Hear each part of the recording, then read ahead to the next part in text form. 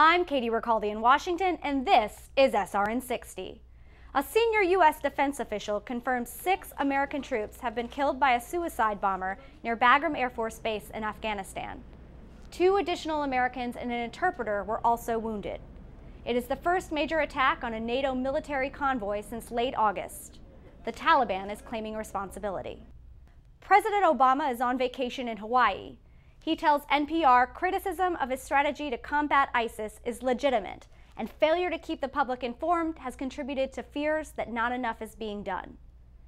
And South Carolina Senator Lindsey Graham announced today he will suspend his campaign for president. Graham's focus on national security was influential in the primary debates, but he failed to poll above single digits nationally. On the panel tonight, Charles Krauthammer, A.B. Stoddard, and Steve Hayes. Shannon Bream is in the anchor chair for Brett.